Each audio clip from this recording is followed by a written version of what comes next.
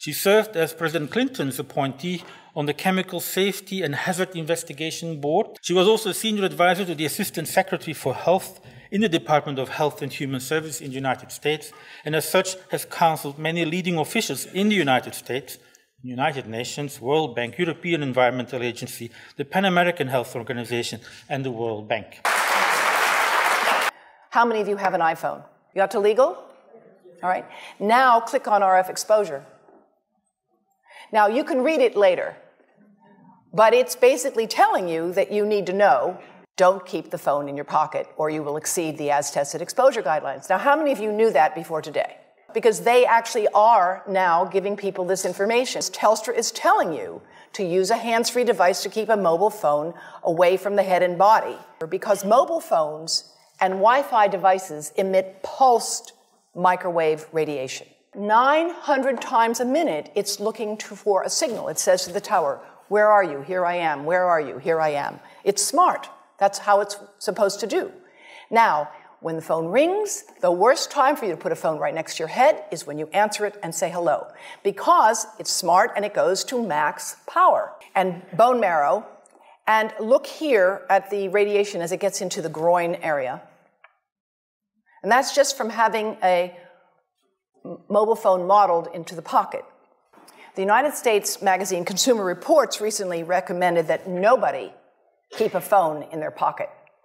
Nobody. And in fact, if phones were tested in pockets, they would exceed the as-tested exposure guidelines, which is why Telstra has recently issued that advice. iPads and other devices are called tablets because they belong on tables. They are tested 20 centimeters away from that big guy that I showed you before. 20 centimeters away. They are not approved to be held in the laps of little children.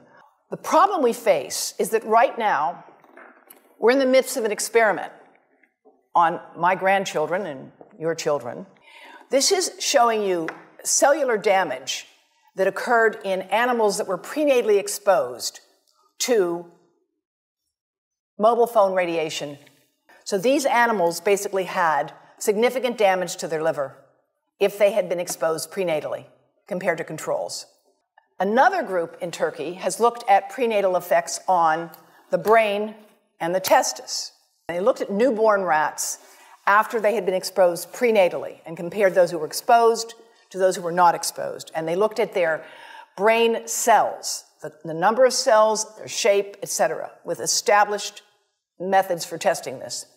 And this article was published in Brain Research, which is a relatively high-impact journal.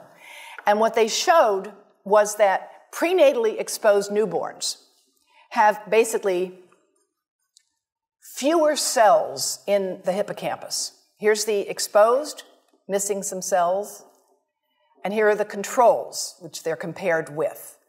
And what they found was that newborns that had been exposed took 3 times as long to find their way out of an experimental maze and made twice as many errors. Studies have been done here in Australia at Newcastle by a fellow who's now the pro-chancellor of the university. And these studies have been done taking sperm from healthy men. And one test tube gets exposed to cell phone radiation, and one test tube is not exposed to mobile phone radiation. And then the results are evaluated. And this is a measure of vitality. We measure how well the sperm swim. This is a measure of mobility, motility. This is a measure of mitochondrial DNA damage. They have 3 times as much damage on their DNA.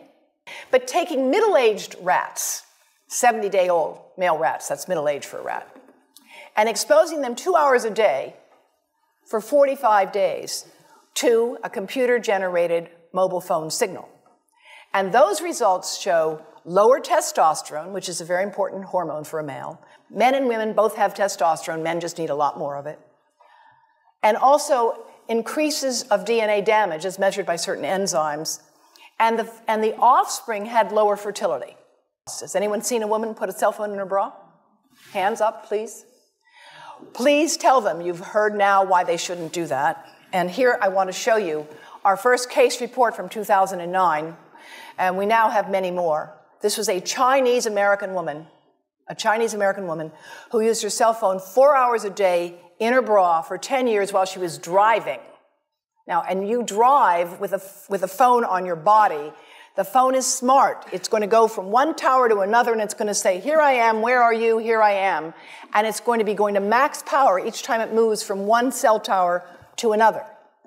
And there it was right next to her chest. And the tumors that developed right under the antenna of the phone.